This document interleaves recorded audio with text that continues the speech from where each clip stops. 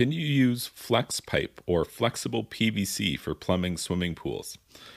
I'm going to get blown up in the comments for this for sure. There is a lot of people have a lot of strong opinions on whether you can use flex pipe or whether you should be using only poly pipe or PVC pipe at this point for building swimming pools.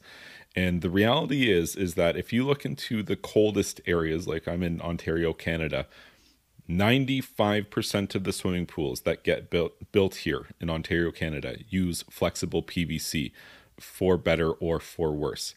First of all, it's not pipe, it's technically speaking hose, and the operational pressure, or the maximum operational pressure of the pipe, is so much lower than what a rigid PVC would be. I think it's something like maybe 60 or 80 psi maximum in 1.5" flex PVC versus 330 psi maximum in rigid PVC. So it's nowhere near to as robust as rigid PVC. However, in cold climate areas, shatter resistance is important. Shatter resistance is, especially in cold weather, is really the Achilles heel of rigid PVC. And that is the reason why people use flex PVC here. Just because it's more forgiving to the freeze and thaw cycles that we experience in cold climate areas. It's not perfect. The striations within the pipe themselves are a detriment to the flow dynamics, and the pipe can crush itself flat, or it can react to chlorine.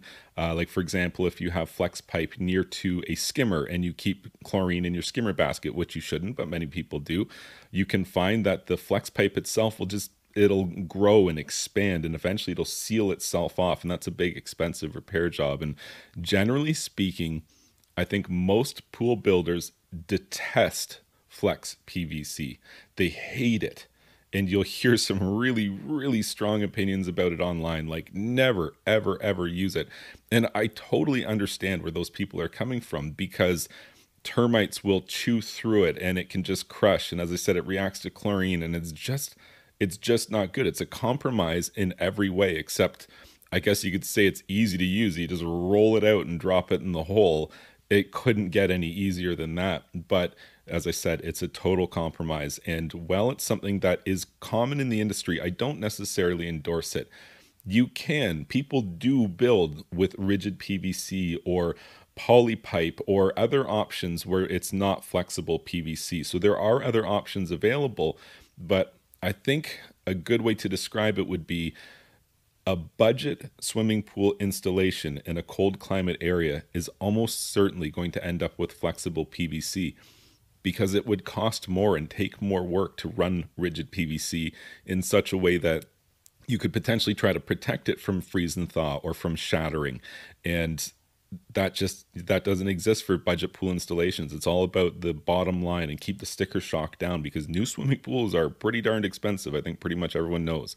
So if you want to plumb a swimming pool with flexible pipe, yes, it is an accepted practice industry-wide in cold climate areas. And when you hear somebody really, really coming down hard on flex PVC, ask them where they're located. They're probably in the southern USA. If I lived there, I sure wouldn't use flex PVC.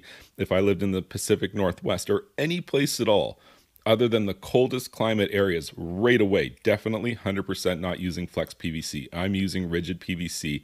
Schedule 40. If I'm concerned about, ground movement, I might go with a Schedule 80 PVC, just because it's a thicker wall and it's a stronger product. And so that's where I double down on my resistance against movement in the ground and shattering PVC pipes. But in the coldest climates, -30, -40, above that, I mean, flex PVC has its advantages. It's going to take that movement in the ground more than rigid PVC will. And that's why we see it so commonly. So I guess that's not really an answer. It's somewhat of a non-answer for can you plumb pools with flex PVC. Like you can. It's actually pretty common within the industry, but nobody loves this stuff, that's for sure. And everything above grade should absolutely be rigid PVC. But if you live in a cold climate and you're budget conscious and your hand's kind of being forced, it is an accepted practice to use flexible PVC for building swimming pools. If you found this information helpful, please be sure to like this video and subscribe to my YouTube channel. And you can check out my website, swimmingpoolsteve.com.